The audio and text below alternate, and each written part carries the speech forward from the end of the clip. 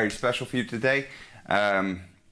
If you have been sleeping, you've not noticed there's Hendrix season almost everywhere.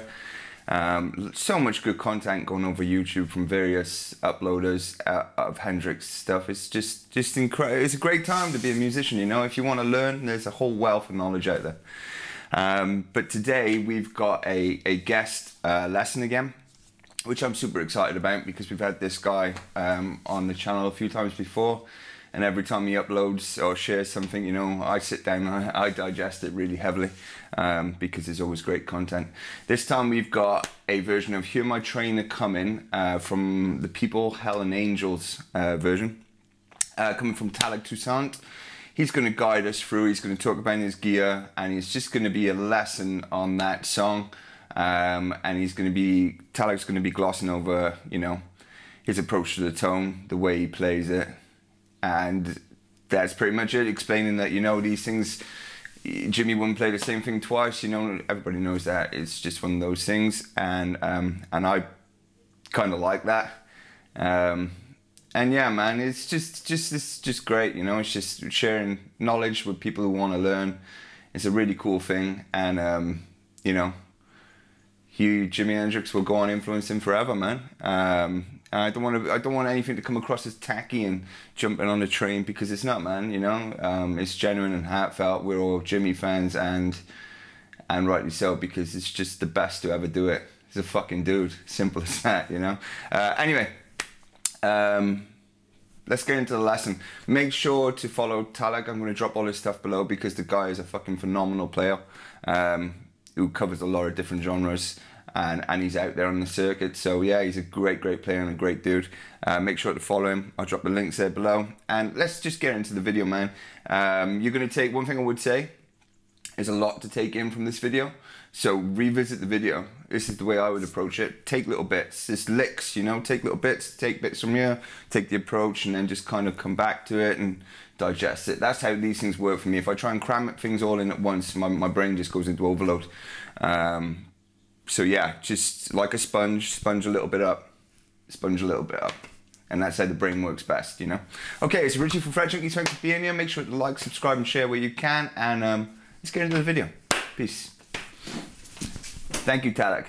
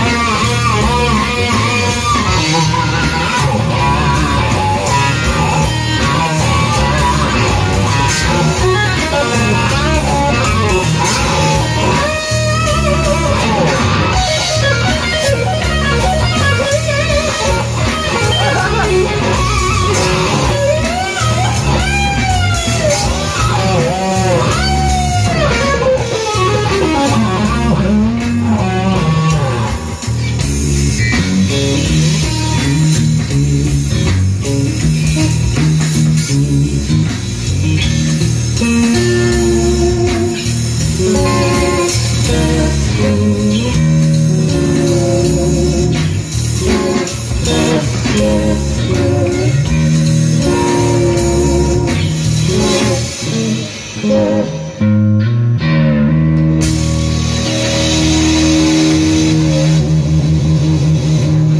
everyone, so today, 50 years ago, Jimi Hendrix passed away, and Richie gave me the idea to make a kind of tutorial, so I don't know yet how it will be, because it's kind of hard to really explain, you know, the little things I love to do based on Jimi's playing. But you know, there's some guys like Randy Hansen, that's insane. If you close your eyes, you really don't know who is who, you know, between Randy and Jimi.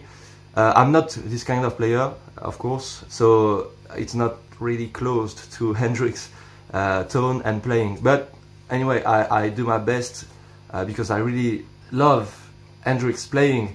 Is for sure my biggest influence, and I mean is the reason why I decided to grab a guitar and try to do my little things with this instrument here. And you know, basically Hendrix is for me it's not a competition, but is on the top, you know, because of his mind, of his soul, and the way he was playing the melody. And there's no words for that, just you have to sit, smoke a joint, or drink a tea, or I don't know, a beer, anyway, just sit and listen to his music, and I mean, there's nothing else to say. He was unique, truly unique. I mean, like, he was in his own league, you know. Anyway, so I will first show you the gear that I use for the video and pedals you need, and here we go. Cheers. Okay, so first the amps. So today I have two amps. That's a JTM 45, which is pretty cool for this kind of Hendrix stuff, you know, you crank it and here we go. A twin reverb from 1976, but this one isn't a real twin reverb anymore since I modified it a lot. And so for the pedals, I don't have a Univibe today, so tant pis, like we say in French, so no Univibe. I will use this fuzz. It's a germanium based on a fuzz face kind of fuzz, you know, AC128, really cool pedal, and a wah-wah, of course. So this one is a Dunlop, old Dunlop. My friend Seb in Switzerland modified it, so that's not a real Dunlop anymore. Okay, and that's pretty it, and a Strat, of course. For the speakers, EVM, not EVM. So yeah, here we go.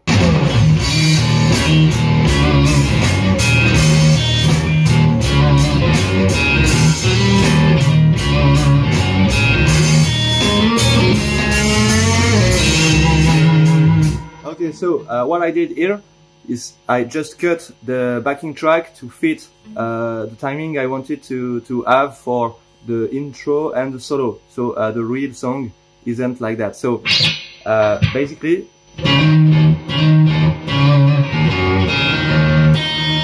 okay, so you will hit the high E.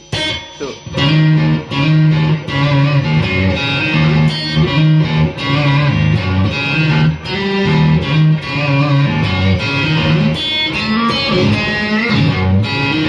okay, so the last one is,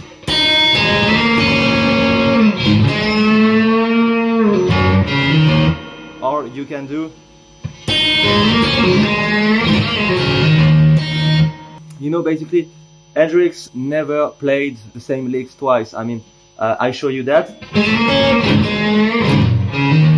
but you know, that's just an example, but that's not something that he played every time, you know. Okay, so with the click, okay,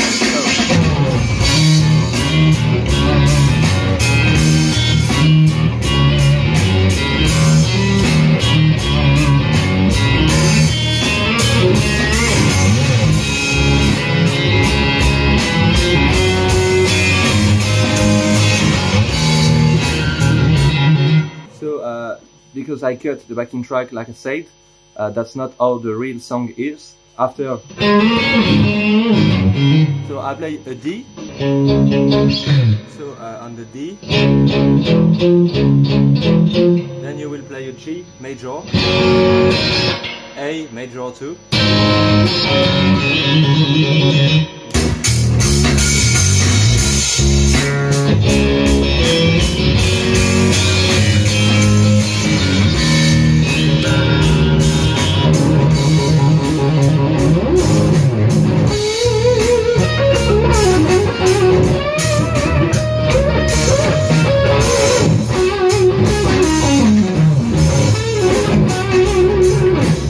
Okay, so I'm based on the solos that you can hear on People, Hell and Angels album. That's the best Hear My Train A Comin version I know. You start with a big band a la Hendrix, you know, that's really like a...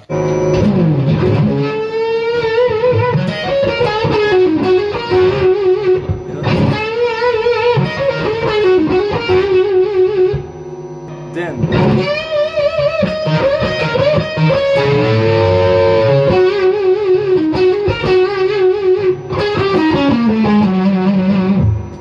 And you can play this part with a wah-wah, that's really cool. Okay, so I will do that again.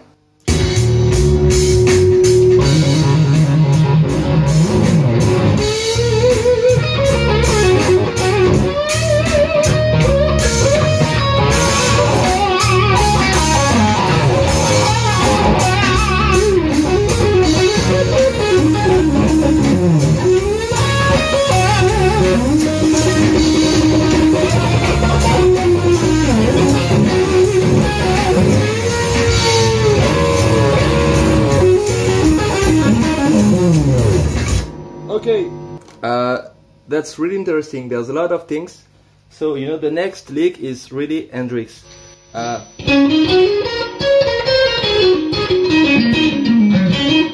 really...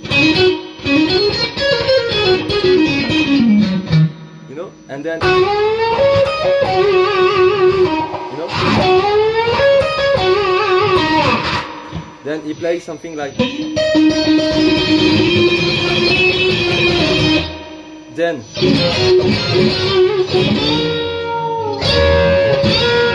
and he played this part with the whammy bar. Okay, then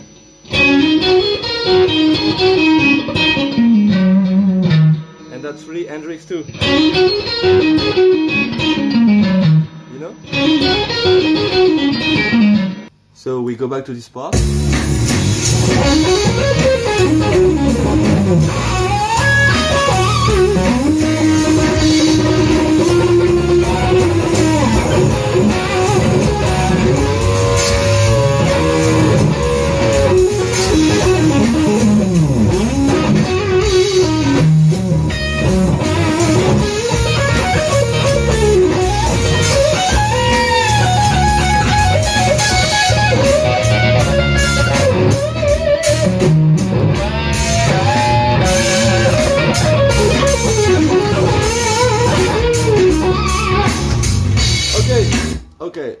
Okay, so there's a lot of interesting things. After I did, you know, the...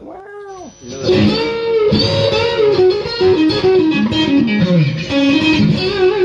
here, that's really interesting. You know, that's...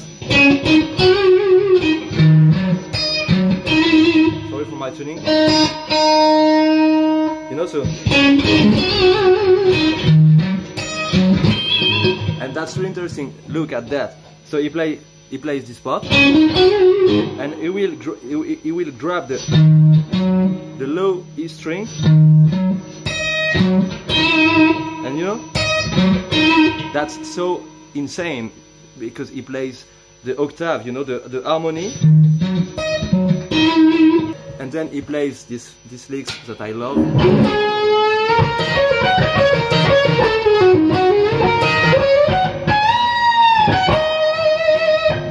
You know?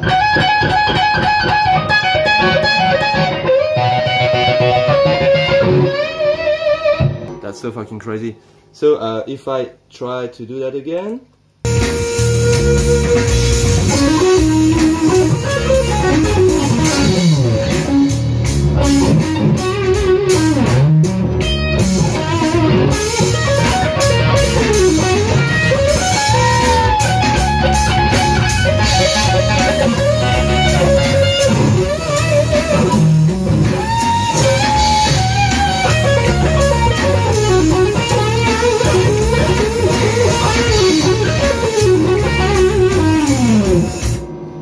again, really interesting. This kind of after he will do.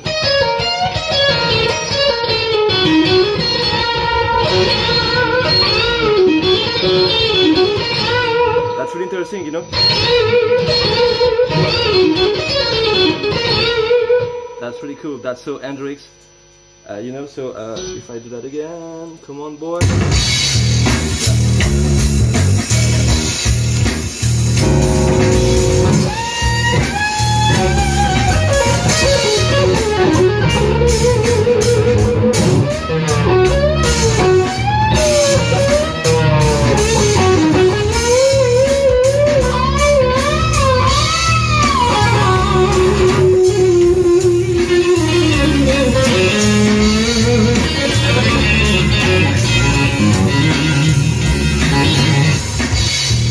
Yeah, this part really interesting too. You know, this kind of bend. So after it will play like the famous, you know.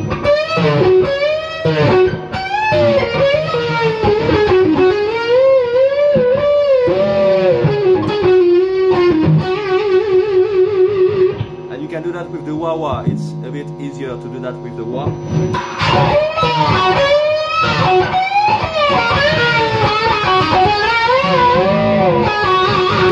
Then you can try, you know.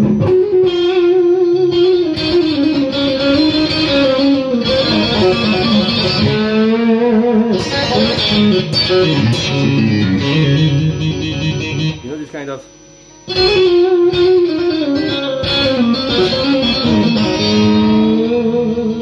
Or you can do also, instead of, you can do.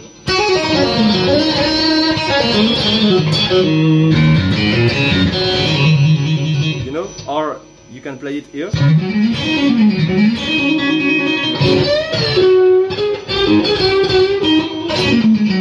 What else? About the bands, that's really interesting. You know, this kind of.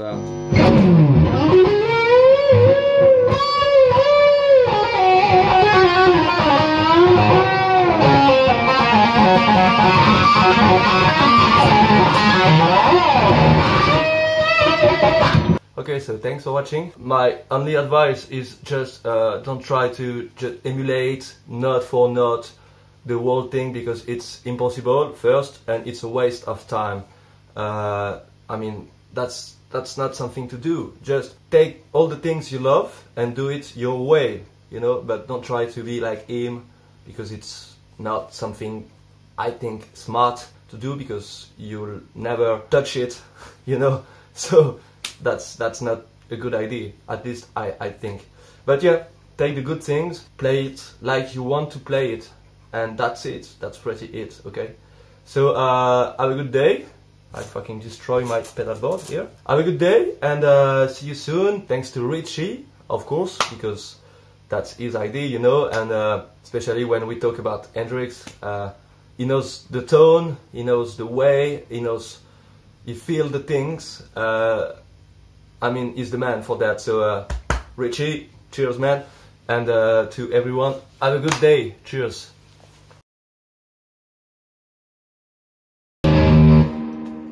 Holy fucking shit, man. Oof.